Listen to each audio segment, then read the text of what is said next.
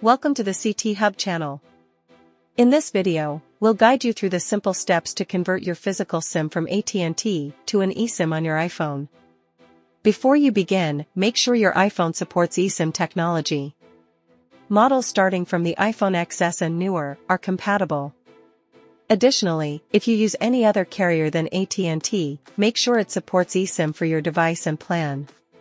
To convert your physical SIM to an eSIM on your iPhone, follow these simple steps. Open the Settings app on your iPhone. Scroll down and tap on Cellular or Mobile Data, depending on your region. If your carrier supports eSIM conversion, you'll see an option called Convert to eSIM. Tap on it. On the next screen, confirm the phone number you wish to convert and tap on Convert to eSIM again. The process will begin, and your physical SIM will be deactivated as the eSIM is activated. Make sure to stay connected to Wi-Fi during this process. Once the conversion is complete, your iPhone will use the eSIM for your mobile service. Once your iPhone begins activating the eSIM, it will seamlessly transfer your plan details from the physical SIM to the eSIM. After the process is complete, your physical SIM is no longer required.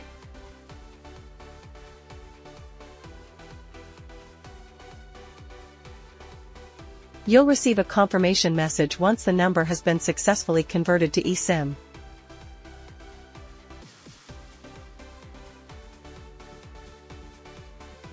Tap Done to finalize the process. Now, you'll notice that your SIM has been converted to eSIM in the cellular settings. When you tap on the primary line, it will indicate that the physical SIM is inactive. At this point, you can safely remove the physical SIM from the SIM tray without affecting your cellular service. After confirming the eSIM is working, you can safely remove the physical SIM from your iPhone.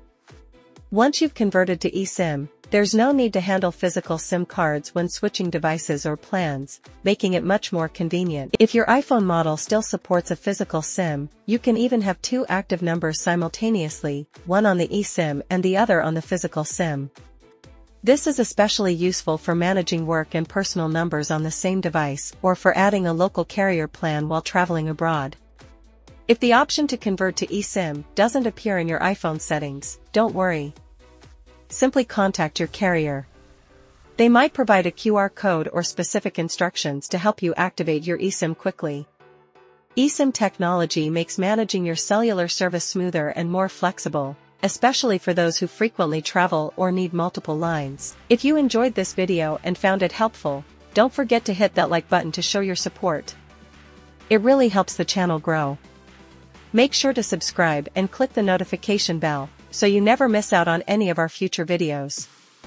We've got plenty more awesome content coming your way. And we'd love to hear from you. Leave a comment below, let us know what you think about this video, or if you have any questions, feel free to ask. We'll be responding to your comments, so let's start a conversation. Thanks for watching, and we'll see you in the next one.